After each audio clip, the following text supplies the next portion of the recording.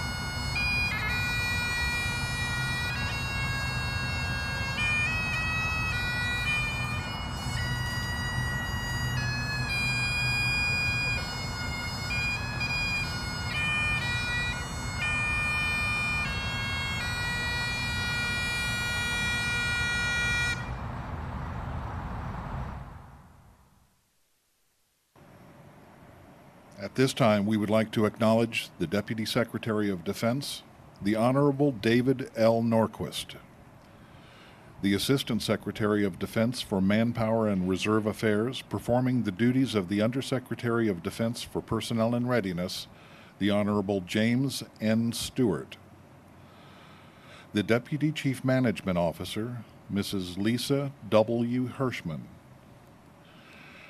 the Acting Director for Administration and Organizational Policy for the Office of the Chief Management Officer, Mr. Sajil S. Ahmed, the Director of the Pentagon Force Protection Agency, Mr. Jonathan H. Kofer, the Director of Washington Headquarters Services, Mr. Thomas M. Muir, and our many other distinguished guests who have joined us here today.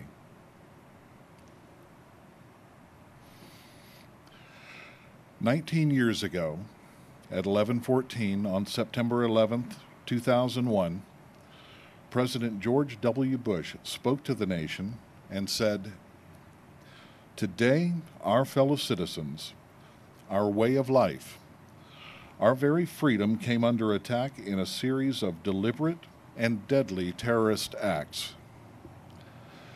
The victims were in airplanes or in their offices, secretaries, businessmen and women, military and federal workers, moms and dads, friends and neighbors. Thousands of lives were suddenly ended by evil, despicable acts of terror.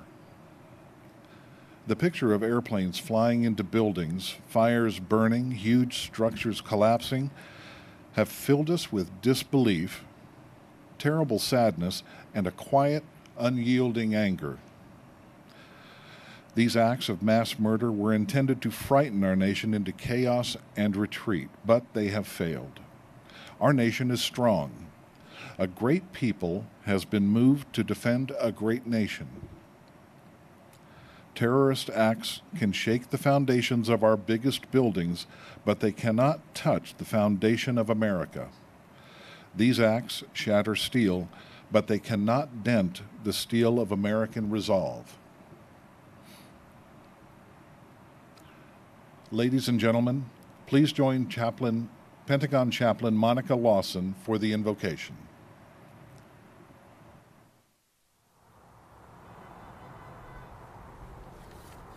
Let us pray. Eternal and most gracious God, we stand on this morning in your presence to honor those who were first responders to the tragedies that took place on this date 18 years ago.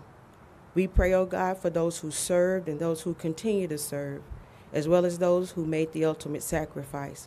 We ask, O God, that their heroic acts remain as a symbol of patriotism and perseverance for our country. We ask, dear God, that you would bless us and give us a renewed strength to stand for that which is right, and remember those whose lives we honor on today. As we unfurl this flag, O God, help us to be ever mindful of our pledge to stand together as one nation under God, indivisible with liberty and justice for all. This we ask in your most holy and precious name. Amen. Thank you, Chaplain Lawson.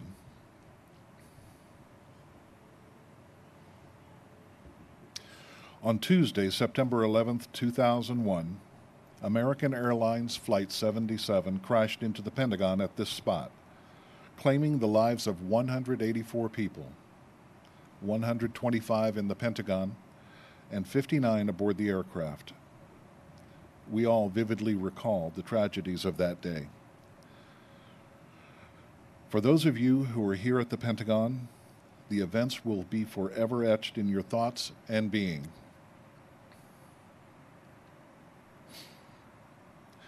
This morning's ceremony is dedicated to those who responded to the tragedies of the 9/11 attacks, those who proved themselves heroes that day.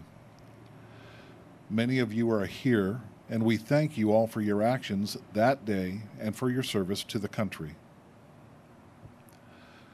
That morning, members of the Pentagon's Defense Protective Service responded within moments of the strike.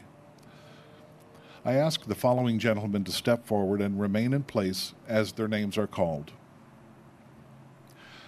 Decorated for their actions that day with the Secretary of Defense's highest medal for bravery, the Medal for Valor, were Deputy Chief John S. Kennard, PFPA's most decorated officer, Lieutenant David B. Webster,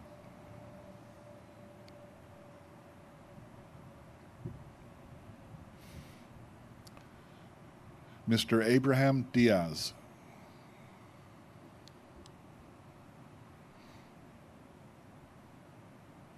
and Mr. James T. Thomas.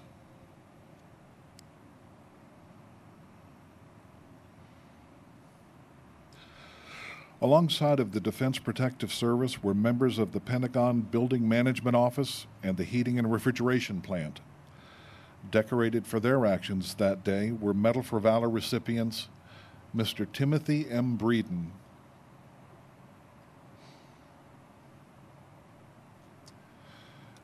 Mr. David Brown,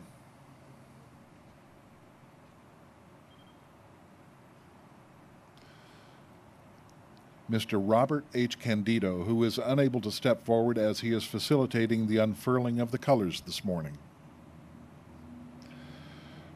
and Mr. Dennis Smith, who is also facilitating the unfurling.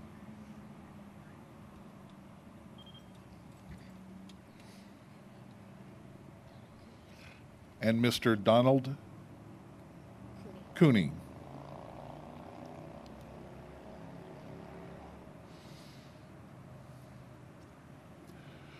Thank you, gentlemen. This building, its tenants, and this nation owes you a debt of gratitude. These heroes of 9/11 were joined by brave men and women of 43 first responder agencies, some of whom are represented here today. Please join the ranks as we call your agencies. City of Alexandria Sheriff,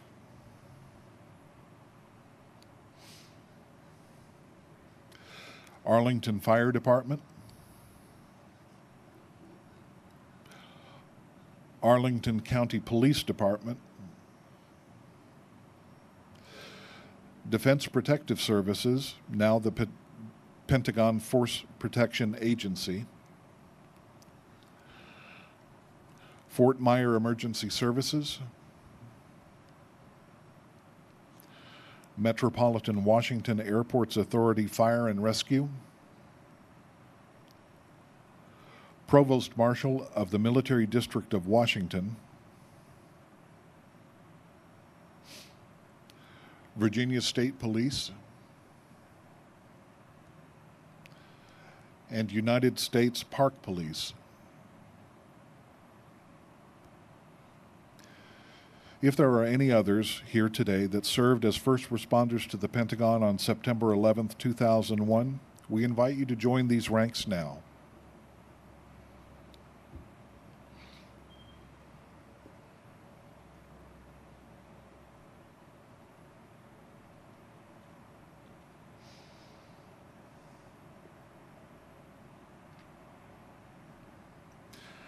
Ladies and gentlemen, these are the heroes of September 11th, 2001.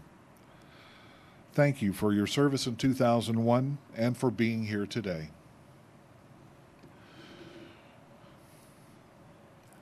On September 12th, 2001, the national colors were unfurled for all to see. The original flag was donated by Army Major General Jim Jackson, then the Military District of Washington commander. He contacted nearby Fort Myer, Virginia, asking for the largest flag they could find. Thus, the U.S. Army Band's garrison flag took its place in history. The flag that day comforted all who saw her and symbolically declared our nation's resolve. General Jackson is here today. Thank you, sir, for joining us. Since that time, the national colors has been unfurled on the same spot each year at dawn on 9/11 to remind all who attend the memorial ceremonies, those who go into work that morning, Pentagon visitors, and those who pass by on the highway that this building remains strong, this department remains strong, and this nation remains resilient. Today's colors will be unfurled by members of the Washington Headquarters Services Pentagon Building Management Office. The unfurling will be led by the Deputy Building Manager, Mr. Robert Candido. At this time, we invite all to join us in the singing of the national anthem as the colors are unfurled.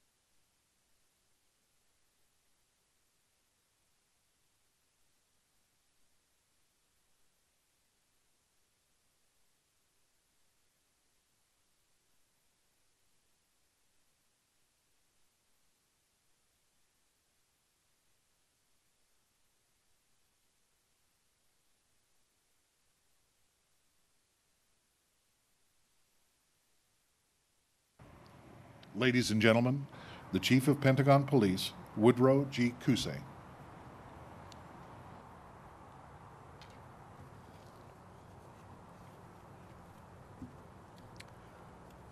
Deputy Secretary Norquist, Mrs. Hirschman, Mr. Stewart, Mr. Ahmet, Mr. Kofer, Mr. Muir. I welcome our senior leadership, distinguished guests, and especially first responders from allied agencies who have joined with us here today. Later this morning, our nation will pause to honor the victims of the September 11th attacks. But here at daybreak, we have paused to honor it and offer our thanks to first responders from allied agencies throughout the National Capital Region who came to our rescue on that fateful day.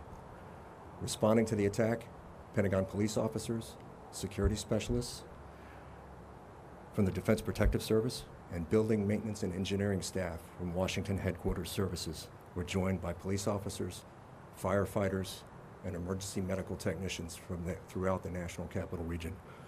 An untold number of military and civilian personnel serving throughout the Pentagon also leapt into action to save lives and mitigate damage that day, working alongside our first responders.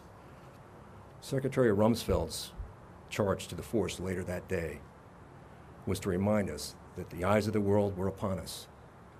We're the most powerful, most iconic symbol of this nation's military might, and we had taken a hit.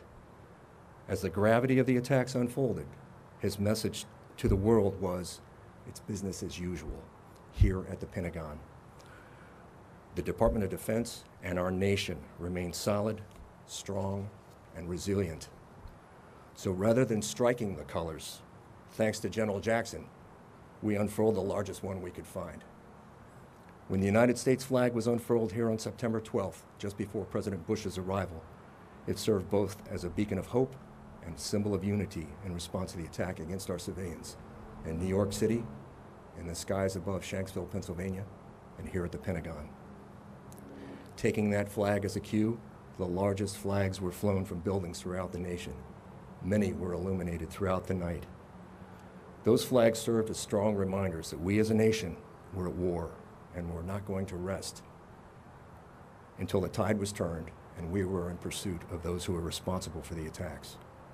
Here at the Pentagon, a garrison flag measuring a full 20 by 38 feet has been displayed on this date ever since, being unfurled at a sunrise event just like today in a very solemn commemoration. We have not forgotten that we're a nation at war, in conflicts both long-term as well as emerging fronts, both here and across the globe. For those of us who pass this site today, this flag is a strong reminder of our resolve and perseverance. It is also a symbol of our joint capabilities as first responders. For those of us who safeguard and maintain this building, you remain our closest mission partners, and for that I thank you. Ladies and gentlemen, thank you for joining us this morning.